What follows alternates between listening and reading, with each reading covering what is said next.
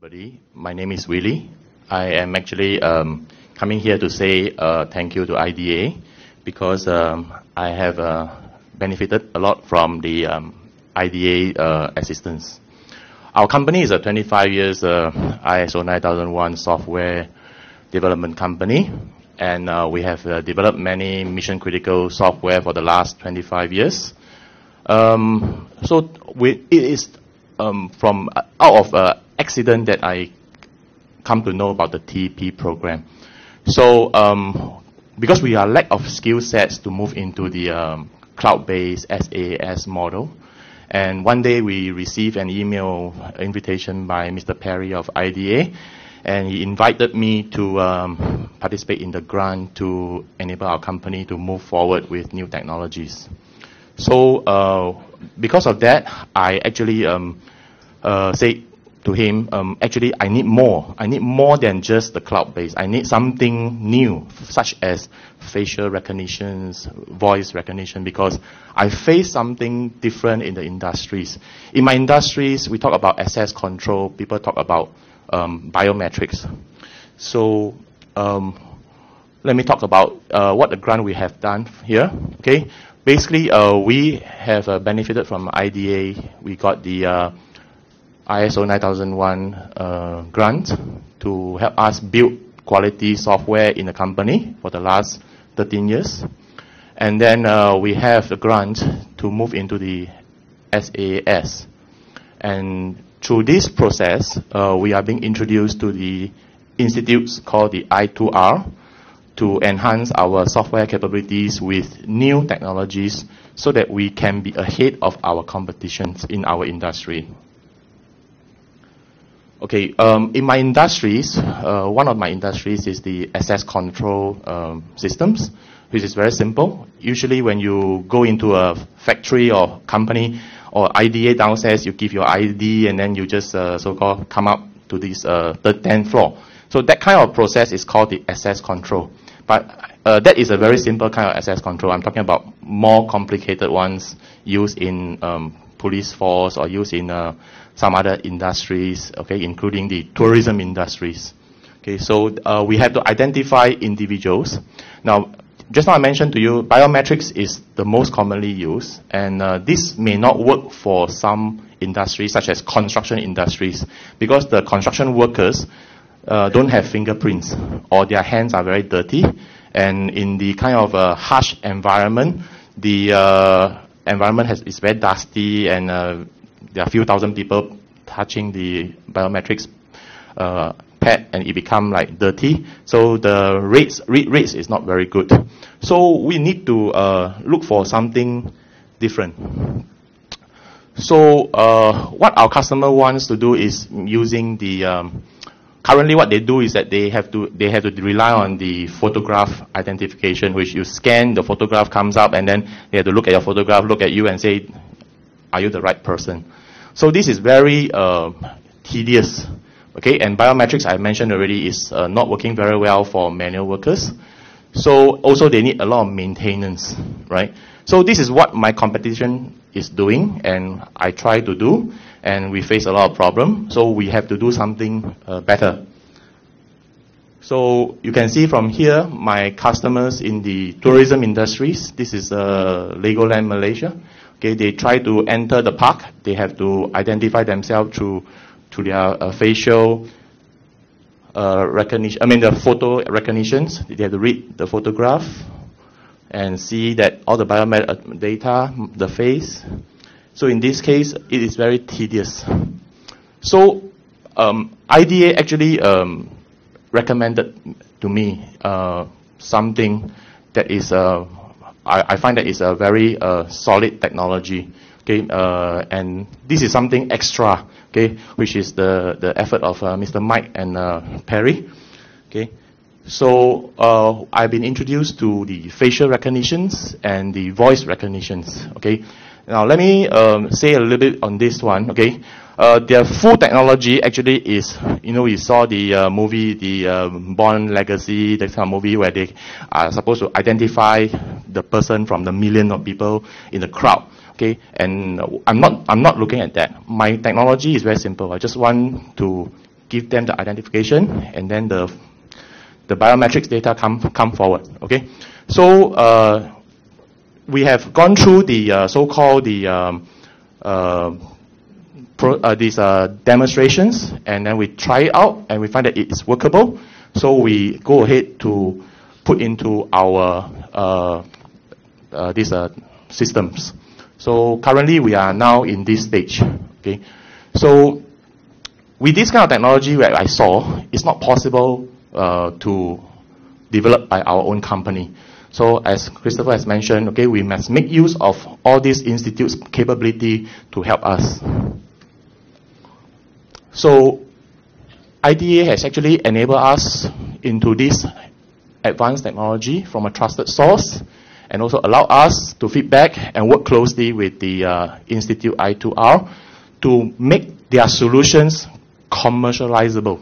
Okay, and then they actually listen to us. Okay, and I have to thank Dr. Travis, who is the manager in charge, and he actually moved forward to make it very complete for other people who is interested in this technology to use the system, not just for me. Okay, so actually we just talk about, I just said to Dr. Travis, I say, I want a I2R facial recognition technology, and he gave me this, okay, and I'm waiting for him to deliver this to me.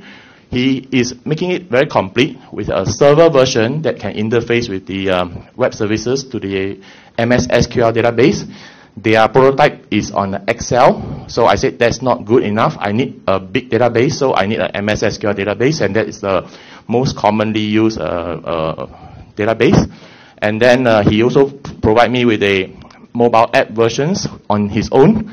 So in this case, the whole entire solution is very complete. So anyone who is interested in this, I also hope that I can share my experience, and later on, and you can go ahead to engage them directly. Okay. So when this is ready at the end of the year, then we will have a very solid commercial ready product to go to the market. Okay. Thank you.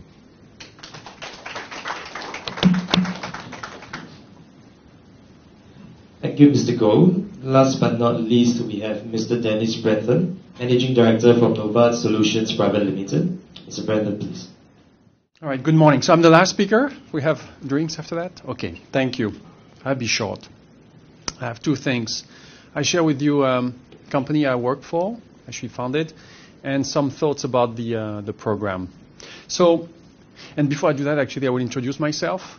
Probably the only non-Singaporean so far who's been talking. I've been in Singapore for 14 years. I'm the managing director of this company, Novate Solution, I talked about a bit. Before that, I ran for 10 years Autodesk in Asia Pacific. I was the vice president. Autodesk, I don't know if you know, it is the largest developer of software in Singapore. I had about 300 people here, working a few blocks from here. So it's a big company. And after 10 years there, I decided to found a company which is focused on the construction industry. And I decided to do it in Singapore. I share with you why I did this. A lot of people said, you're crazy, you shouldn't do that here. You should go in San Francisco, but I'm stubborn. I think there's something to do here. And in my background, by the way, we're talking about it, I'm from MIT, right? So sometimes people talk about MIT as a place where you can do a lot of licensing. So I was there in '94 where a lot of things were created. And one thing you should know about me personally, my wife used to work for A-Star and Exploit Technology, and she's not involved in my business, but when she told me, when I told her I'm going to negotiate a licensing agreement with NUS, I said, good luck. So, and she said she doesn't want to be involved. So I share with you what happened, okay? So this is the company. So it's Novate Solution. We have 4 founders. I'm one of those. And I just showed, so our business is about creating applications for the construction industry. Cloud applications, that's all we do. That's what we want to do, and we want to be very focused on that. And you notice the third guy on the right is actually a professor from NUS. Okay, I come back to this. Some of you may know Kekui is the CTO, and he's helping me to put in place all the web infrastructure and the enterprise solutions. So what we do is basically we are putting in place, a cloud system which enables to aggregate all the data related to a project's construction projects, whether it's 3D, cost, schedule, and once you do that, you help companies to manage their processes from design to construction to handover and facility management. Okay, and so basically it looks like this, and we've launched our first product in March. It's about facility management. It's available on the web, on phones. We have a lot of, it's about defect management. We have hundreds of defects now managed in Singapore for new flats. It's a pretty interesting and hot topic. And so the topic I talk next is this. We are launching this month actually a new product for design coordination where we're going to use some IP created by NUS. Okay, so technology evaluation program. So I'm going to be honest with you. When Mike asked me to present, I said, I have no idea what I'm going to talk about. I don't have anything to say. He said, no, you should come. I said, no, I don't want. He said, no, you should come. I said, okay, I'm here. So I thought, let me tell you why. Because this is what happened, right? The company was created 9 months ago. We did an evaluation of a technology developed by NUS for 3 months, and we just signed a licensing agreement with them 3 weeks ago. So it's still very early in the process.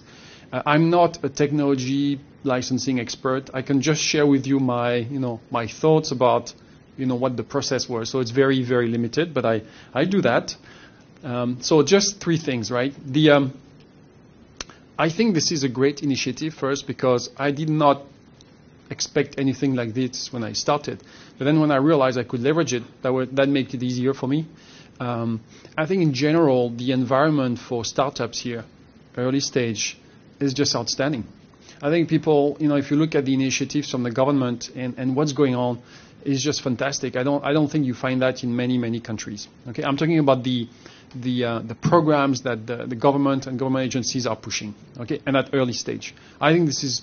No. Sometimes if you live in Singapore, you don't realize it, but it's just, it's really one of the best I can think in the world, right? I'm not talking about the second stage and the later because it's very challenging to scale when you start a business in Singapore. Very difficult, right?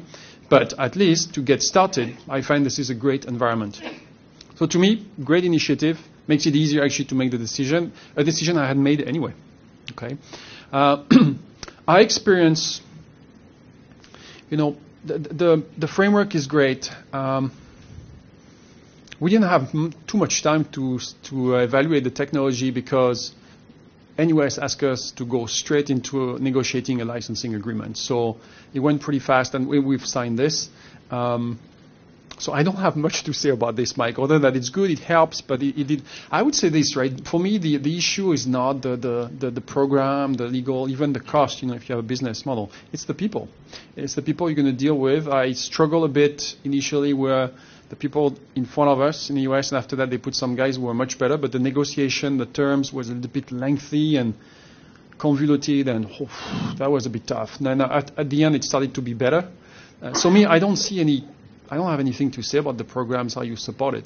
It's more about the experience and who you're dealing with and the business sense also at universities. I think there's a big gap between a research institute or researchers who are coming up with algorithms or have great ideas and how you're going to make this a business case and a solution that works for a market. There's a huge gap, and I think there's a lack of, I would say maybe understanding or the wrong expectations from the researchers on how much effort does it take to bring an idea to a market.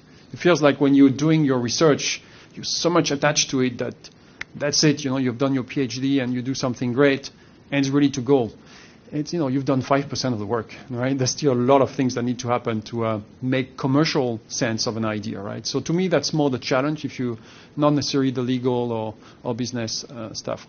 And so, yeah, that's basically the last part, the thoughts, right? I'm, to a certain extent, the hardware, the legal, the programs you're putting in place, I don't have any issue with that. It's the people, the talent, and how can you be successful in Singapore if you don't have the right talent. So to me, that's the biggest challenge. Yeah. So that's all I'd like to share with you. Thank you.